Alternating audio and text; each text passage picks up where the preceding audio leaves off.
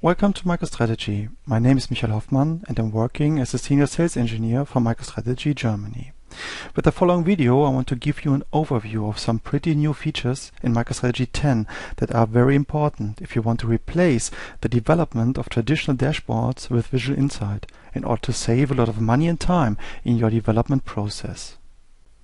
But before we start with the features, I want to explain the differences of traditional pixel-perfect dashboards and responsive Visual Insight dashboards. With MicroStrategy 10, you can build very powerful and good-looking dashboards without coding. You can adjust lots of parameters with drag and drop or property panels, and you're able to implement a pixel-perfect design as well. Pixel-perfect dashboards are very important for management use cases, and they can run in web, mobile, PDF and Office without adjustments. Because of the fact that you can adjust every single pixel, you need between days and weeks in order to implement a powerful dashboard with lots of features. If you don't need a pixel-perfect approach, you can think about using Visual Insight dashboards as an alternative, as these dashboards offer a wide range of functionality as well. But the main advantage of Visual Insight dashboards is the fact that you need only minutes or hours for your implementation, so you can save a lot of money and time that you can spend in more BI projects. MicroStrategy 10 fills the gap of Visual Insight in version 9.4.1. From now on, Visual Insight has the power to replace more traditional dashboards than ever before, and this is a great advantage for our customers. Besides, it's so easy to implement these dashboards as you don't need any IT skills. Here you can see a quick example how fast you can build your visualizations with Visual Insight in version 10.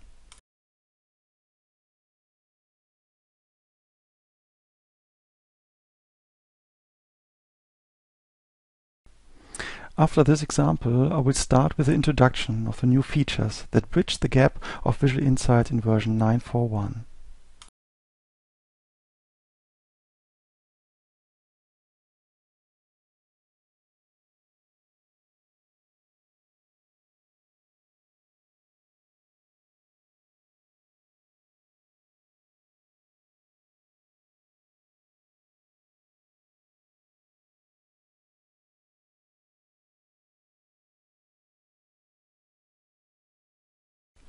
Compared to pixel-perfect dashboards, Visual Insight dashboards work with a responsive design approach. This means that the whole dashboard optimizes all its visualizations based off the size of the browser window in real time.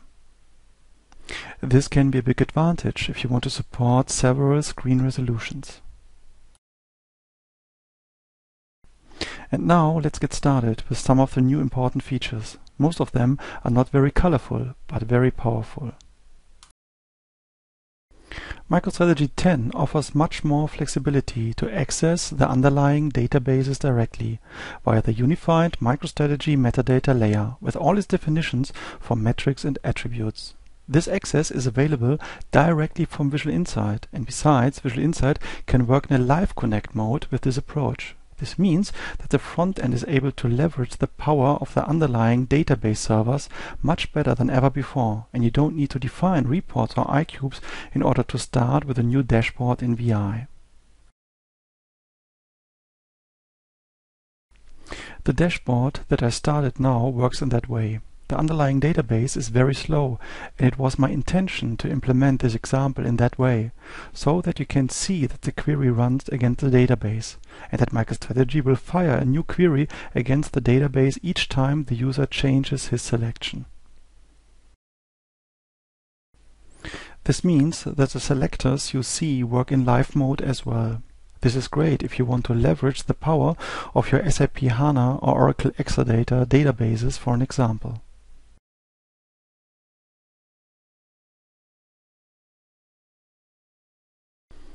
If you need to replace datasets in VI, you can do this from now on. You can replace live connections with in-memory data, for example, and you can even change the references from attributes and metrics for the whole dashboard in seconds.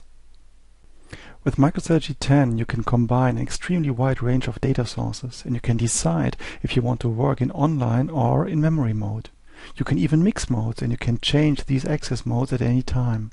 You can enrich your data and you can blend your data sources in memory, and you can even work within memory partitions in order to address billions of rows.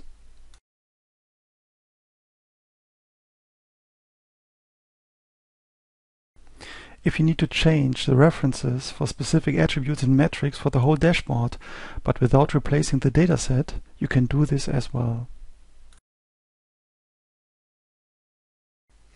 These features are very helpful if you need to adjust your dashboard or if you need to point your solution to different data references.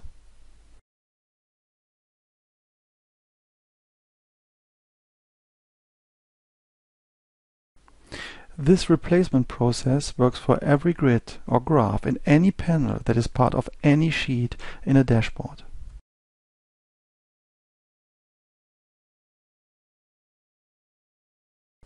If you want to build traditional and very powerful dashboards, you need local selectors with individual selector targets.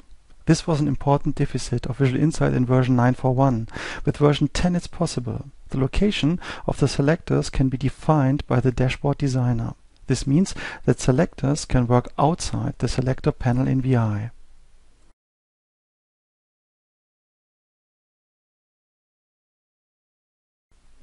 You can define how selectors can reference other selectors in order to implement an associative analysis.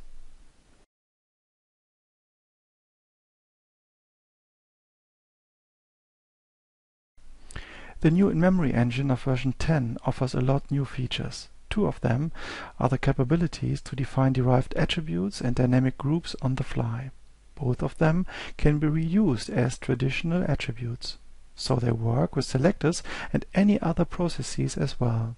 You can even derive attributes from metrics and vice versa, and you can derive dynamic groups from derived attributes as well. A great function library with more than 300 functions support you in the process to derive your attributes and groups. And now I want to show you how to derive a new attribute that consists of the first characters of a customer's first name and last name. This is done in seconds. In the example before, you saw a dynamic group of customers that are derived from a derived attribute that holds the first letter of a customer's first name.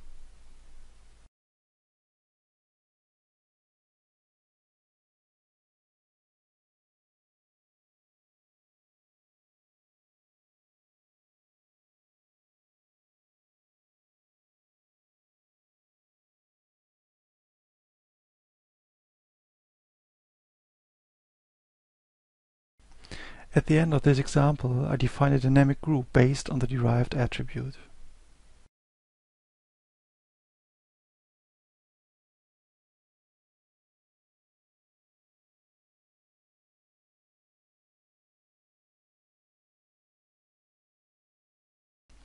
If you want to develop complex and function-rich dashboards, you need the capability to define color palettes for attribute values.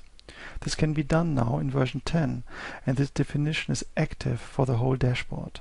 So from now on, you can save a lot of time when you need to color your graphs. Color palettes can be defined on a project level as well. This wasn't possible before. It doesn't matter in which graph you change the color for your items. The engine inherits the color codes for all graphs that work with the same attribute.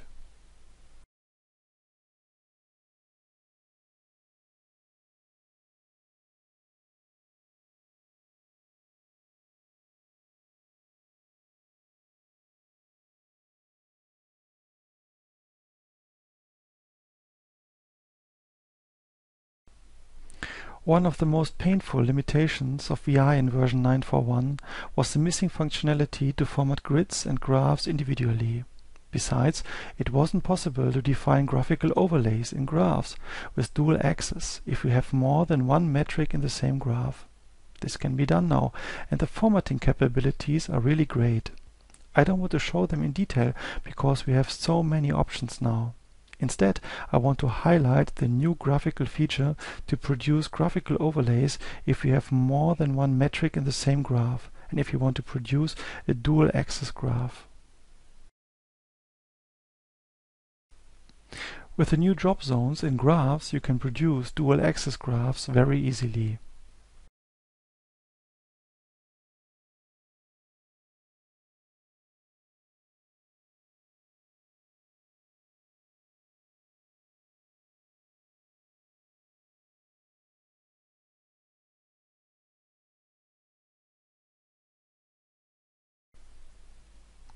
You can define the graphical style for each metric individually.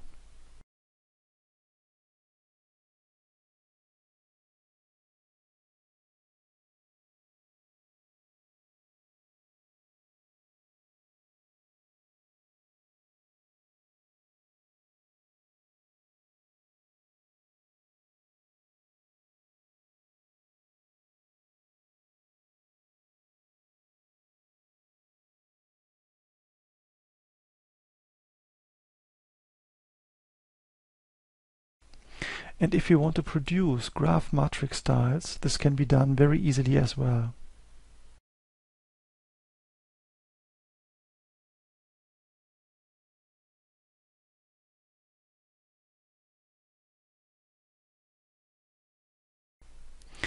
I hope you enjoyed this little video. Please keep in mind that this video only highlighted some of the new capabilities of Visual Insight in version 10 that are very important if you want to replace traditional dashboards with Visual Insight and if you don't need a pixel-perfect approach.